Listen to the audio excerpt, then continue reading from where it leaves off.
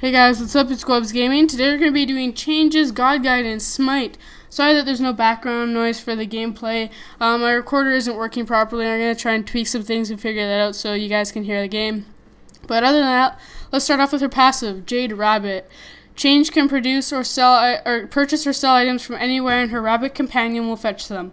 Only one item can be bought or sold in this way at a time. Change also gains plus 25 movement speed with no back pedal penalty when using her dances. Crescent Moon Dance. Change flings a crescent moon that hits all enemies in an arc, dealing damage. Her and her allies gain a physical protection buff for 3 seconds. Moonlight Waltz. Change performs an evasive dance. Enabled to hit during this action, each tick of damage that was avoided restores her and her allies' mana. Her third skill would be Moonflower Dance. Change twirls scattered flowers around her, healing herself and her allies nearby. Change heals herself an additional 50% for every god that she heals. Her Moonlight Flower Dance also reduces the healing of all nearby enemies for 50%. 50% for 4 seconds. Now onto her ultimate, Waxing Moon. Change's Waxing Moon captivates enemies, dealing damage and stunning them for 1 second. Each subsequent god that is stunned for 1 second longer than the previous one. So now onto the first item you want to get. It's always, as usual, Boots. The Boots of Magi will give you plus 50 magical power and plus 250 mana and plus 15 magical penetration. The second item you want would be the Gem of Isolation. Gives you plus 70 magical power and plus 250 health and plus 250 mana.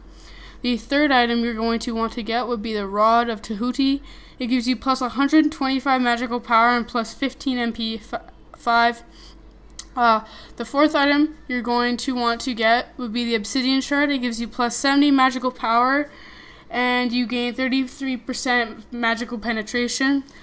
The fifth item you're going to want to get would be the Spear of Magus. It gives you plus 40 magical power and plus 15 magical penetration. And the last but not least item you're going to want to get would be the Kronos' Pendant. It gives you plus 50 magical power and plus 25 MP5. It's great for making her abilities cool down slower. So her one has a 2-second cooldown, which isn't a lot at all actually. So she's a really good character. I absolutely love her. She's so overpowered in my thoughts.